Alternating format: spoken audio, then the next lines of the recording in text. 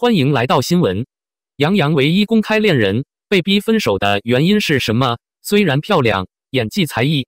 近来，杨洋和王骥纤因在电视剧《花千骨》中相恋成为社交媒体和媒体热门话题。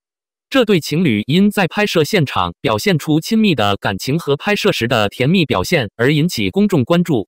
尽管如此，两人仍未确认或否认他们的关系。然而，杨洋为了和王骥纤约会而抛弃了他的前女友，这受到了粉丝的许多批评。人们认为，抛弃前女友寻找新的关系表明他对他人的不忠和缺乏尊重。许多人还质疑杨洋在他的感情关系中的诚实性。以前，杨洋曾公开表达了对在电影《新红楼梦》中的女演员李沁的爱意。然而，这对夫妇后来因经纪公司的干预而分手。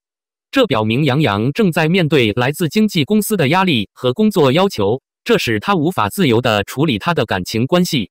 此外，杨洋也与许多美女传出绯闻，如秋寒、张天爱、赵露思和迪丽热巴。然而，他总是保持沉默的态度对待这些绯闻，并不确认或否认他们。与此同时，杨洋与在电影《新红楼梦》中的男演员童梦铁互动较少，经常与李沁并肩出现，牵手并与年长的同事有更多亲密的姿态。这进一步引起公众对杨洋和他的演员同事之间关系的好奇。然而，杨洋和王瑶的关系也没有得到热烈的接受。许多人认为他放弃了李缇娜与王瑶约会，同时也没有尊重他和同样在《新红楼梦》中扮演主角的唐梦蝶之间的关系。与此同时，王瑶也受到了粉丝的批评，因为他被认为在这对情侣的关系中是偏离轨道的人。有些人认为王瑶不配得到杨洋的感情，只是利用这种关系来变得更有名。尽管如此，两人仍未就他们的关系发表任何正式声明。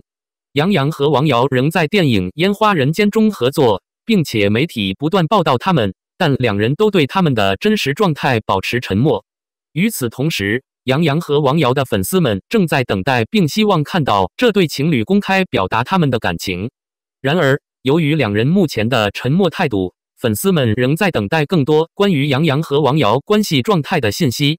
谢谢大家收看我的频道并了解最新消息。我非常希望你们可以通过点赞、评论和订阅我的频道来支持我，以便继续关注我的下一个视频。